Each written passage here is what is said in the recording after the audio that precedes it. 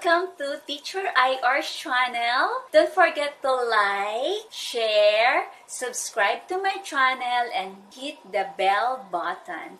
Thank you! God bless! Mwah! Good day! This is Teacher I, and in today's video, I am going to share with you about the square and the square root.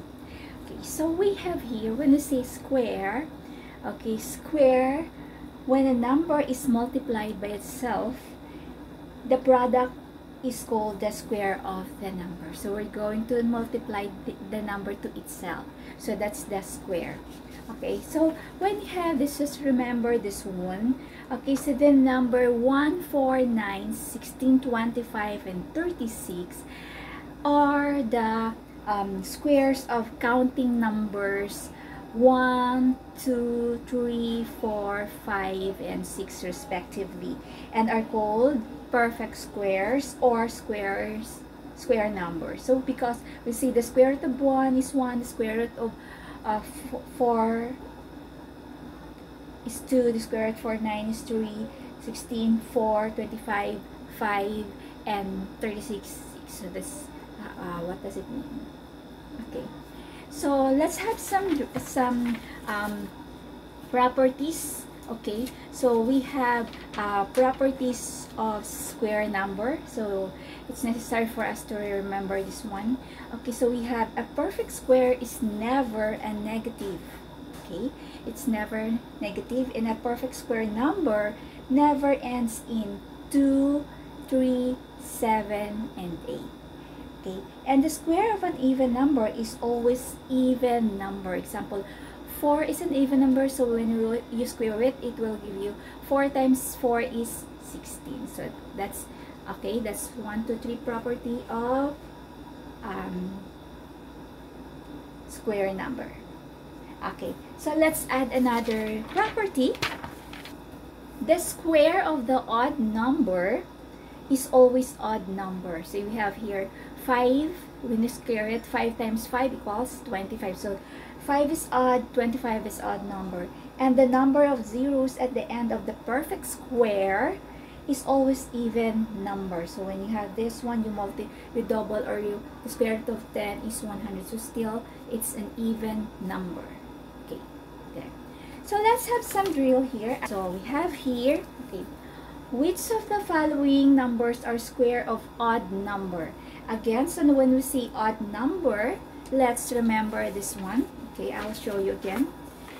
Okay, the square of an odd number is always odd number. So if it's always an odd number, so where is the odd number here? So we have this 9 is odd number, 5 is an odd number, 9 is an odd number, 9 is an odd number. If you will double it, so the answer here is 169, 625, 528, and 1089. Because if you will double it, it will give you 169 times 169 will give you 28,501. Okay, and for the 625, okay, it will give you 390,625, and then this one will give you 104,976, and this one, okay, will give you 279,841. So all has the odd number. Okay, so there. So remember the property, so you will be guided. And another question here.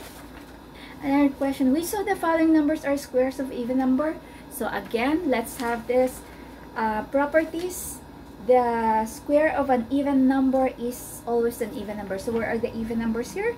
So we have here 1,964 and 900 are the even numbers. The rest are odd numbers. So there. So if you will get a calculator and calculate it, it will give you still, this one is even number, and this one will have a result to odd number, and odd number.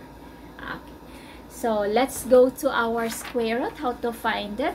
Okay, find the square root of the following. So we have square root of 144, square root of 2,500, square root of 256, square root of 2,916, and square root of 13. I will use the, what do you call this, the long division for you to get the square root of the following, except for the 13. I will how to get it using the long division. So first we group them together. Okay, so what is the square root of 1? It's 1. So let's put here 1. 1 1 times 1 is 1. 1 minus 1 is 0. Bring down 44. Okay. And then let's put this one first. Okay. The 1. So let's use 1. And then let's annex the 0. And let's double them. Okay. There. And it will give you 20. So 10 times 2 is 20. Let's divide 44 by 20. It will give you, yes, it will give you 2. So let's put it plus. Okay, so 20 plus 2 is 22. And let's use this 2 to multiply. So 4, 4. So it means we're going to use 2 here to give us 4. 44 minus 44 is 0. So therefore, the square root of 144 is 12. Okay. Next one, we group the 2,500, we pair them. So what's the square root of 25? It's 5. 5 times 5 is 25. 25 minus 25 is 0. Bring down 0. So then use this 5. Then annex 0 times 2. And then it will give you 100. Let's divide this 0 to 100. So no more. So plus 0 equals 100. And let's multiply 100 by 0. It's 0. So it will give us 0, 0, 0.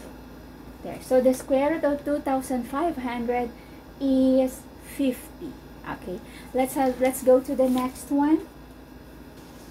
So let's have this 256. What's the square root of 256? Okay, so we pair them. So 2 and 56 are paired together. Okay, so we have the square root of 2. It's 1. Okay, 1 times 1 is 1. Okay, 2 minus 1 is 1. Bring down 56. Let's use the 1 and annex the 0. Let's double them. Then 20. So let's divide 156 by 20. Yes, we could see 7. But if you, what do you call this? It's 7, but let's make it lesser one. So, because we're going to add them. So if you use 7, it will give you 27. So 27 times 7 is 9, carry 4. So once it's more than. So let's use 6. So let's 6. Okay, equals 26. Okay, let's multiply 26 by 6. So 36, carry 3. Okay, it's 8, 12, 13, 14, 15. So it gives us, so it means we're going to use 6. Okay, so 6. So 6 times 6, it will give us 156. There. So the square root of 256 is 16. Let's go to the next one. We have here 2,916. We pair them together. So pair 29 and 16. So what's the closest square root for 29? It's 5. And then 5 times 5 is 25. Okay. 29 minus 25 is 4. Bring down the next pair, the 416. So let's use 5. Next double it, equals 100. And then after that, let's divide 400 by 100. 416 by 100. It will give us 4. Okay, and so let's add 4. So 104. 100 plus 1. And use this 4 to multiply the 104. it will give us 16, carry 1, 4. So 8 gives us 4, so 416. So there, so the square root of 216, 2,916 rather, is 54. Ayan, so I'll show that to you.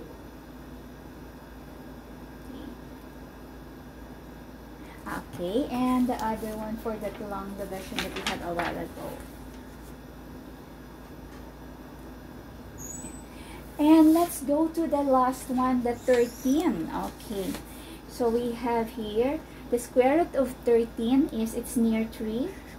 Okay, 3 times 3 is 9. Okay, 13 minus 9 is 4. So there's, mayroon siyang sobra. So, anong gagawin natin? Let's use another way para makuha natin yung point something here. Okay, so we're going to have, okay, this is, 13 is near the square root of 9. So, let's use 13. And it's also near sa 16. Yes? For 16. So, let's put like that. Okay, and then after that, let's have this one. So, first is 13 minus 9. 13 minus 9 equals 4. That's for the A. So, ito yung A natin. And 16 minus 9 is equals to 5. So, when we divide 4, okay, so we're going to divide 4 by 5 para makuha. Okay.